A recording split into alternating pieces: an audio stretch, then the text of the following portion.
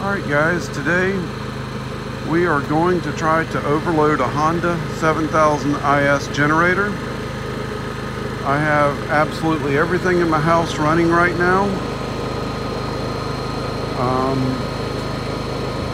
It's got 3,000 watts load on it right now. I'm going to go in, turn my oven on, and that should bring us up to a good 5,000 watts. And then I'll go ahead and add more load. But this is running my entire house. No air conditioning units. Every light in the house is on. Let's turn the oven on. Bake. It's an electric oven. Let's see what this loads. Let's do 400 degrees. Start. Yep, there it goes. Generator surged. I heard the load come on. Let's see what we're running at right now.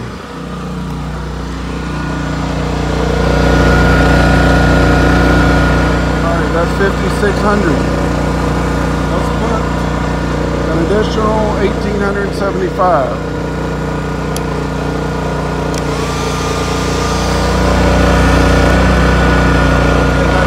600 with the blow dryer off. On low, we got 6,000.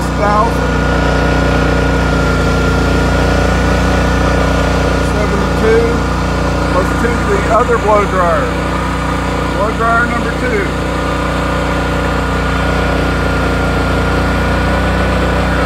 At 7,500, the overload indicator came on.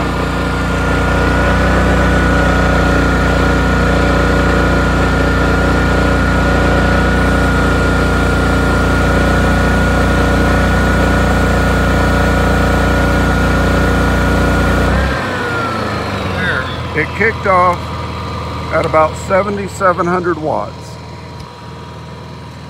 That's what it took to overload the Honda 7000.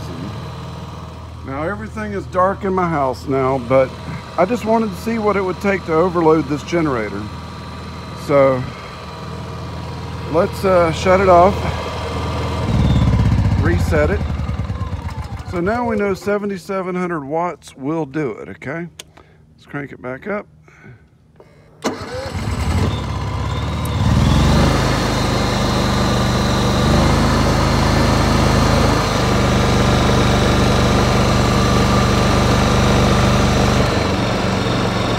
we're back to 2,400.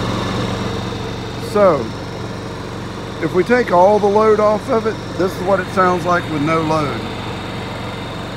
Let me flip this breaker and it'll take all the load off of it.